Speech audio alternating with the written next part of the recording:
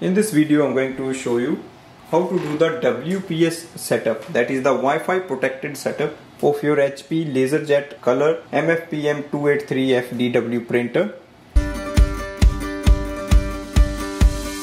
So first we have to go to the printer control panel.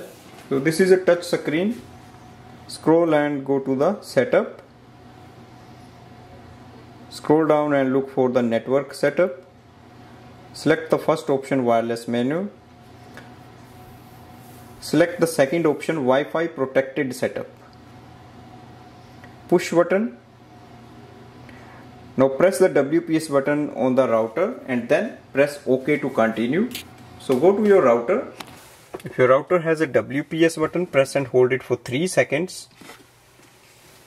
Or if your router has a display screen, then look for the WPS device, connect to Wi-Fi device.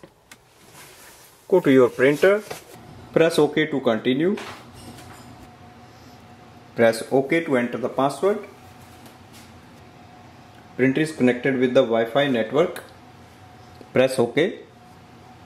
You can add in any device like laptop, MacBook or your smartphone, and then you can start using it for wireless printing and scanning.